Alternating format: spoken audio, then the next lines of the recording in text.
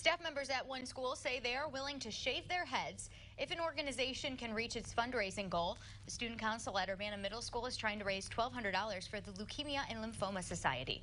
9 staff members at the school say they'll shave their heads if they hit their goal by mid-December. 24 other teachers are risking a pie in the face or a chance to be slimed, and it'll all happen at an all-school assembly.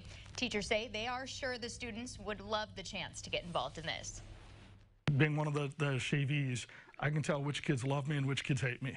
As the ones that love me will come, oh yeah, we're gonna get you. Here's my donation. You're gonna get it.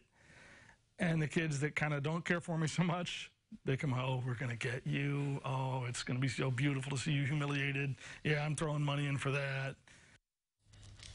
Donations can be dropped off at the middle school or mailed in. They are collected through the 16th, but they say they will also accept donations after that date.